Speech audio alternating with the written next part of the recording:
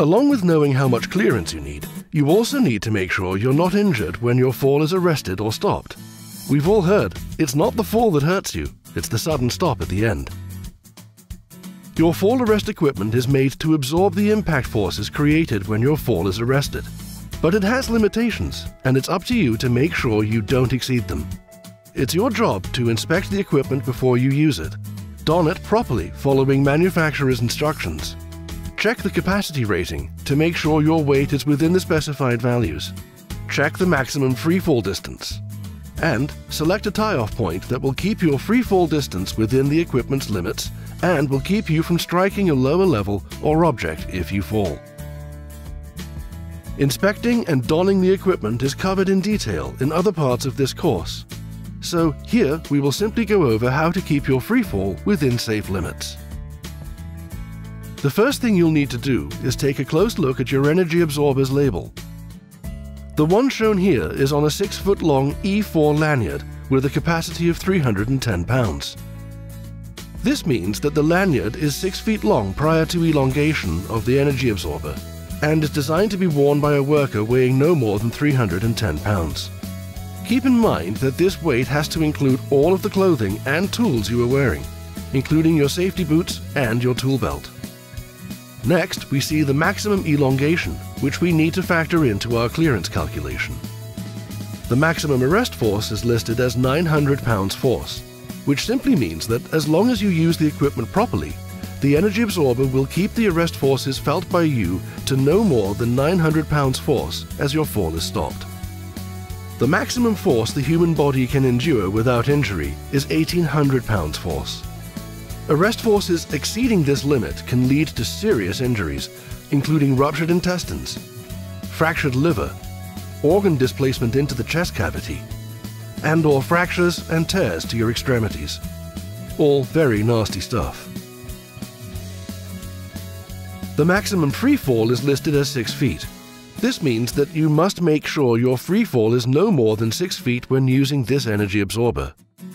This is critical because the greater your free fall, the greater the force, and your equipment is only designed to keep it within safe limits if your free fall is 6 feet or less.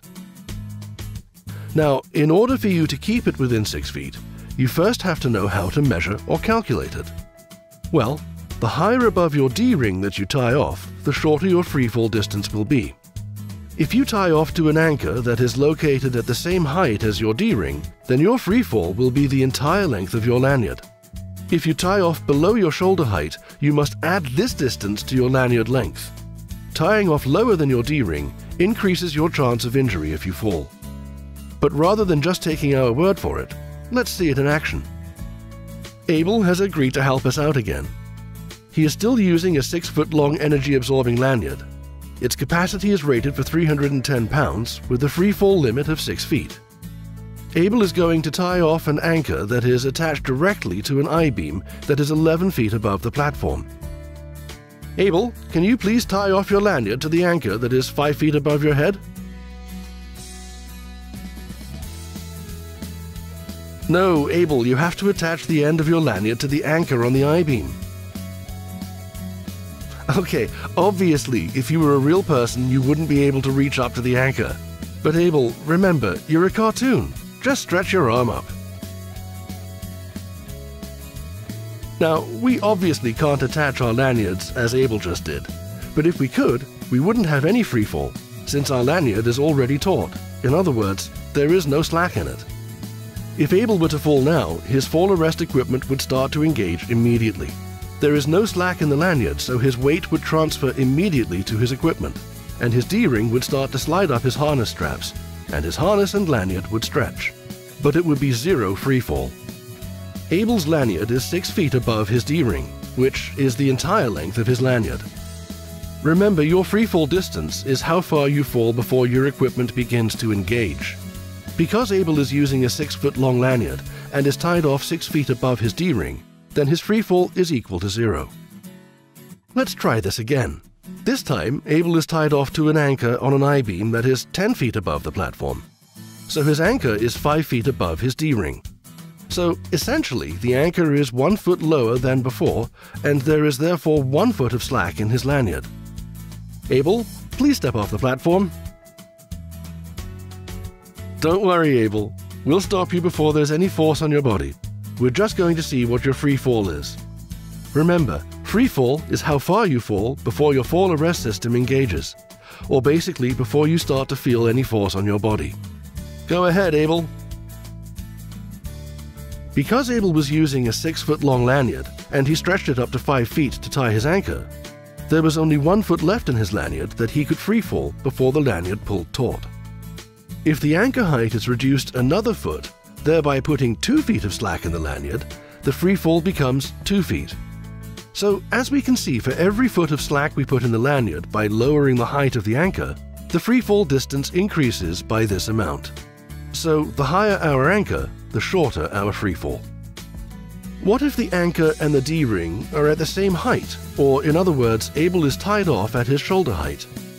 In this position, the anchor is 0 feet above the D-ring, and we know the anchor would need to be raised 6 feet to make the lanyard taut again.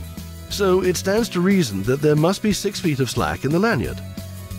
Therefore, the free fall when you are tied off at the same height as your D-ring, or your shoulder height, will be the length of your lanyard, which in this case is 6 feet. So, if tying off at the same height as your D-ring gives you a free fall of the length of your lanyard, what happens when you tie off below your D-ring? Well, we've seen that the lower we tie off, the higher our free fall distance becomes, and we know that if we tie off at the same height as our D-ring, the free fall will be the length of our lanyard. For every foot we tie off below our D-ring, we are adding 1 foot of free fall to our lanyard length. If Abel were to fall from this position, he would fall the 5 feet to be level with the anchor and continue free falling the entire lanyard length of 6 feet until the lanyard is hanging straight down from the anchor and is pulled tight. So, essentially, you must add to the lanyard length the distance that the anchor is below your D-ring. Abel, please step off the platform and demonstrate this for us. Abel is refusing to step off because he knows his shock absorber's free fall maximum limit is 6 feet, and tying off to an anchor below his shoulder height would exceed the shock absorber's capacity and be unsafe. However, Abel is a cartoon, and with assurances that we will stop the animation before he feels any force, I'm sure he will help us out. So, if we take a look at Abel in this example, his D-ring was located 5 feet above the platform, and the anchor was at his feet, and his lanyard is 6 feet long. Therefore, we know that he will fall the length of his lanyard plus the 5 feet from his D-ring to the platform, which is a total of 11 feet. Given that his energy absorber had a maximum free fall rating of 6 feet, we know that Abel would have been seriously injured had he not been a cartoon. Now that you understand free fall, you can easily calculate it by simply adding together your lanyard length and your D-ring height, and then subtracting your anchor height.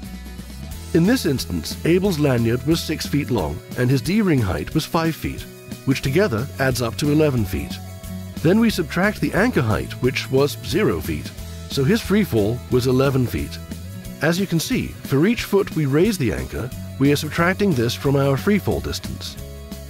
In summary, if you are tied off at the same height as your D-ring, then your free fall will equal the length of your lanyard. If you tie off higher, your free fall will be less than the length of your lanyard. If you tie off lower than your D-ring, your free fall will be greater than the length of your lanyard. You should always tie off to an anchor as high as possible above your D-ring to keep your free fall at a minimum. Check your equipment and never exceed its capacity.